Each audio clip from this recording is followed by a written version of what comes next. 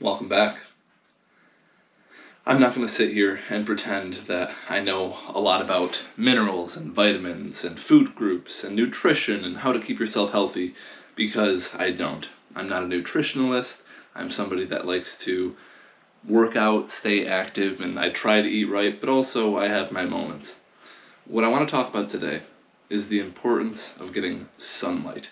Because though I can't comment on the benefits of vitamin D or anything like that, I can talk from experience.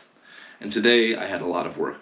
Right from the get-go, I got up, I knew I needed to get a workout in, hit up the gym, came back, immediately got to work. I'm currently trying to get ahead on work because this upcoming weekend I have the Firefly Festival that I'm going to be going to with my friend and my brother. It's something that we're working up to, but before then, I have to defend my thesis proposal. And before any of that, I have homework that is due for the week. Just your typical grad student homework load, which is an absurd amount of reading and an absurd amount of time spent online reading those readings and taking careful notes so to not sound like a moron when discussing these readings in class. I'm getting away from the topic at hand.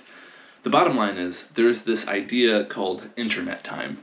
And internet time, I haven't read any articles about this. I probably should do a video that fully explains the processes and cognitive functions that go into the manipulation of time when on the internet. But internet time, as I understand it, is how time moves differently when you're involved with the internet, when you're actively doing something online.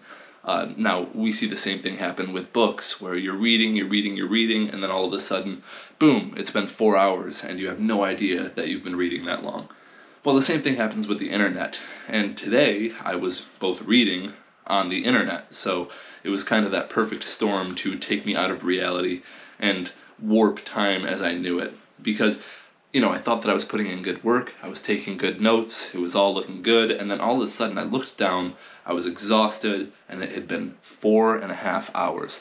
And that's not unheard of, right? People can do stuff, whatever, read, take up 4.5 hours in other ways, but for me, that was a lot, and I had been sedentary for a while. I knew I needed to get up, I needed to stretch my legs. That didn't help, though. I was still exhausted. So I took a stroll outside.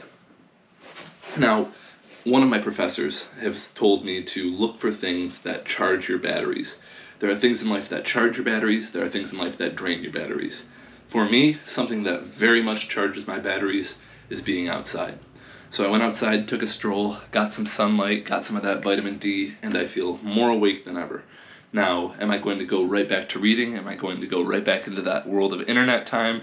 No, not quite yet. I'm going to allow myself a break, might take a nap, might get some food, do all that stuff.